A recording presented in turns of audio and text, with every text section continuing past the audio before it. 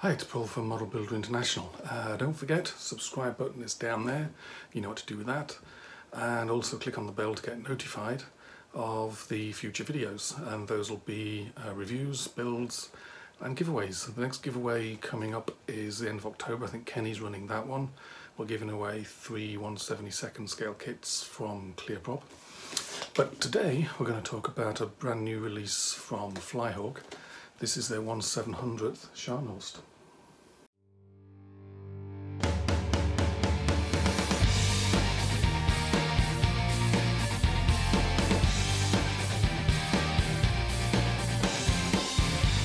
The Scharnhorst was the lead ship of her class. The Gneisenau was her sister ship.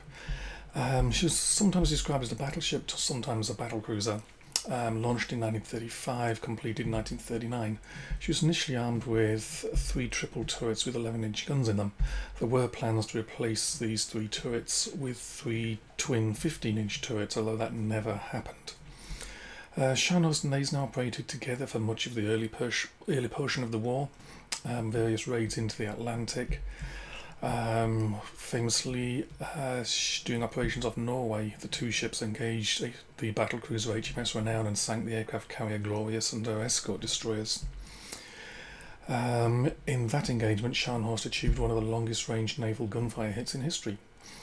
In early 1942, the 2 ships found themselves in Brest in France and basically did the Channel dash back to Germany.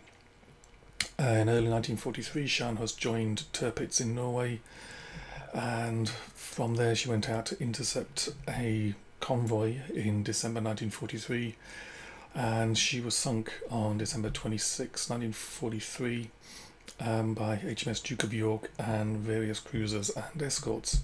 Only 36 men were rescued out of the crew of almost 2,000. Okay, so let's see what we got. FH 1148, Scharnhorst 1943, that's the year she was sunk, full hull, 1/700th scale. It says includes PE there. I'm expecting that's, should we say, a few parts of PE, not a full set. I noticed there's also FH 1148S is available with the full upgrade photo etch inside, you know, several frets, brass barrels, all that sort of stuff. So that's an option that's out there. And on the side of the box, this one is FH 1149, Gneisenau 1940, obviously the sister ship, so it makes sense for them to release the Gneisenau, should we say, close after this one. And there's nothing on the bottom, so let's open it up. Start with a picture of the box art. Kind of makes, looks a bit like when she was sunk in December 1943, way up in the north of Norway, wintertime, pitch black, flares from British ships. And on the back, basically a history of the ship, keel laid 1935, and then a quick story through to her demise. Flyhawk's instructions, so this is what we got. Two sheets of paper in their usual layout, sort of long and tall. Lots and lots of frets. And then we'll go through these, not so much a step at a time, but we'll go through these, want to have a look what's in the box and see what's in there. Going through it all, seems pretty logical build sequence. Oops, there. So basically 16 steps. Paints named Mr. Hobby Tamiya, white ensign, colour views. Over the side we have paint chart. Obviously this is her as she was December 1943. Looks like there's a masking set in here somewhere to at least paint the areas where the swastikas would go. We'll see if there's any swastikas in here. And then building the two Arado 196s and painting schemes for those. Right, so let's just make a bit of space. Then we have all the frets are bagged. There's a couple of frets in there.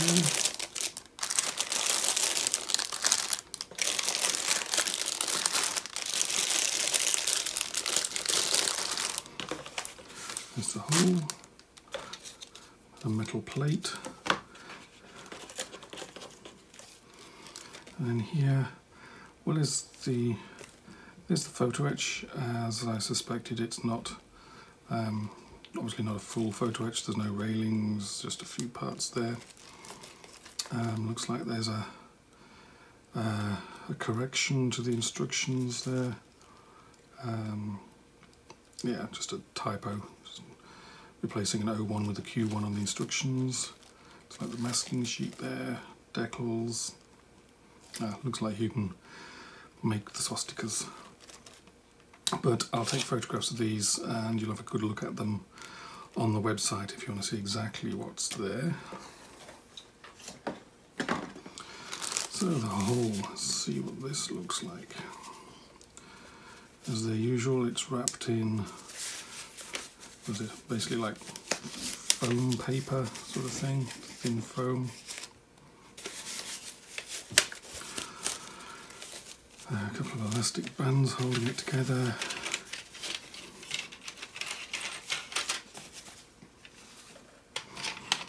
So we have, that's the deck.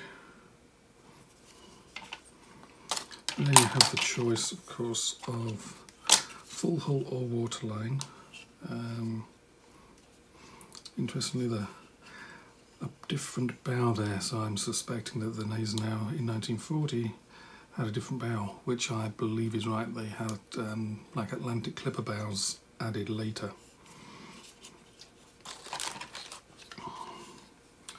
Oops.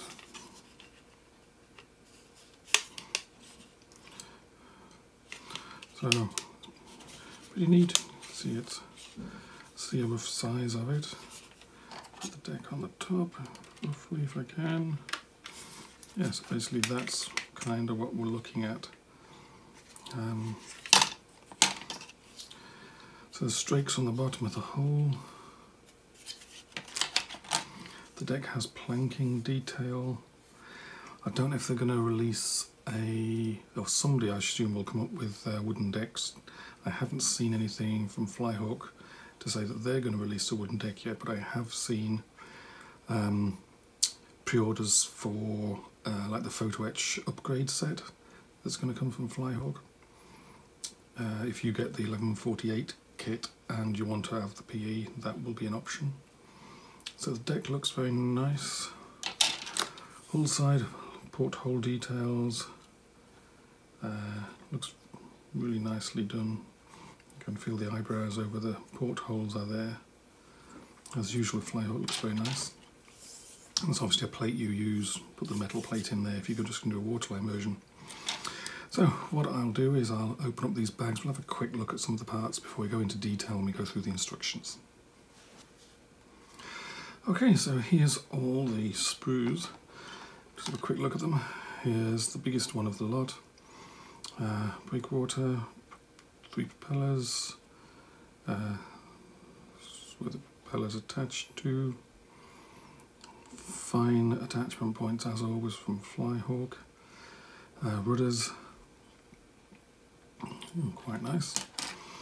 We get 2 of these with life rafts, secondary armament.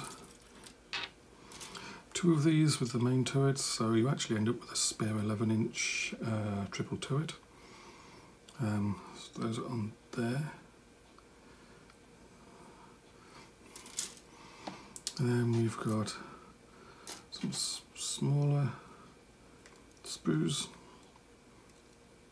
with smaller details. There's the ship's boats again with attachment points at the bottom where nobody will ever see them. It's pretty good. We got here, looks like some masts and binnacles. I think there's searchlights hide inside there.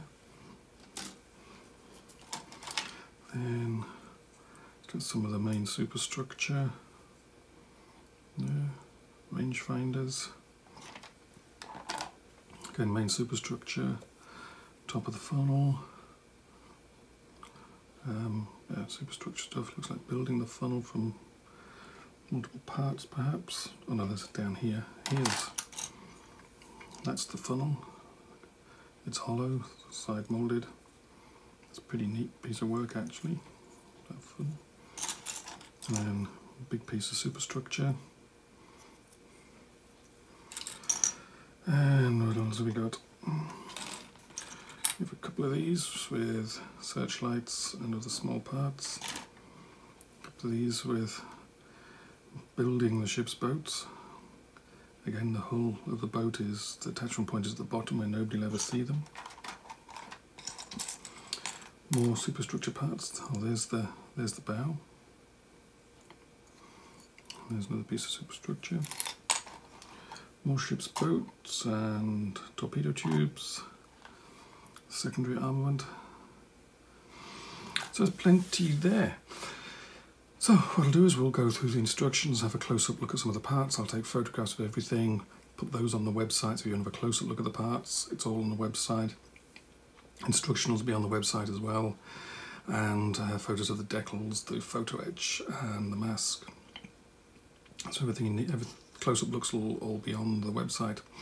So anyway, enough waffle, let's have a look at the instructions. Surprisingly, there haven't been that many kits of the Scharnhorst in 1/700th scale, a lot fewer than I was expecting, to be honest. All we really have is the Tamiya kit, and that itself dates back to 1975 and has been reboxed a couple of times. So we're very much overdue for a modern quality Scharnhorst kit. Okay, so in the box we have 650 plastic parts and 37 threads, roughly. 14 other bigger parts, 2 small P sheets with only 14 parts, decal sheet, metal plate, a masking sheet, 2 instructions sheets, and some background on the ship. So now we'll go through the 16 steps of the build. I'm not going to go into too much detail, but I will show you close-ups of some of the main parts. There's a whole heap of close-up images on the website, the link for which is underneath this video. So, step 1, we start off by drilling out some holes on the upper hull. And then step 2, putting together the secondary armament turrets along with some of the anti-aircraft guns. Drill out a few more holes on the main deck. And then we put the deck onto the upper deck, and then you have a choice of building either a waterline kit or a full hull kit. If you're going to go for the full hull, it's at this stage that you add the 3 propellers, 2 rudders. Step 3, we assemble the first of the main armament turrets. There's a couple of parts to remove from the turret as well. So put that in place, add a breakwater and add some small details on the forecastle. And then with step 4, we're starting to build up superstructure. We start with building the forward rangefinder and the platform that it sits on and the supports that go underneath it. Basically the top of the forward superstructure really. Down to step 5, and we're putting details onto the main platform of that superstructure. Across to step 6, and we're adding basically a couple of big superstructure parts together, adding some more details to them. And this is the forward superstructure and the number 2 turret placement going together. Then down again, step 7, we're putting together another one of the main turrets. That's going to go on the part we used for step 6. And basically putting together the parts we built in steps 4 and 5 and 6, putting them all together. And we also put together a couple of look like rangefinders on the main superstructure. Then down to step 8, and we're putting together some of the ship's boats. These are multi-part small ship's boats, very nicely detailed, using a bit of photo etch. And we'll start building the funnel. And basically we put all that together here. And it looks very nicely detailed, and it's hollow moulded, so it's nice detail.